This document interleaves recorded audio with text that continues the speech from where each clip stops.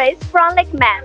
Today, I will introduce to you a 10 milling combined current lathe CK46DY8. The integral cast iron base has very good rigidity, and this machine adopts a 30-degree slit bed, which is easy to operate and convenient for the discharge of iron chips, and also workpiece loading and unloading. It has 8-station hydraulic servo and adopt 4+4 power hand with Y-axis. The dual motors of this machine control 4 power hands for face milling and 4 power hands for side milling respectively.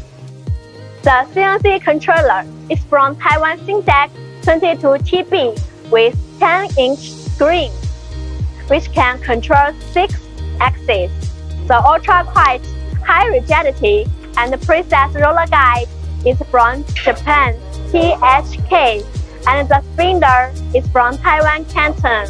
How do you think about such a small, precise, and cost-effective 10 milling lathe?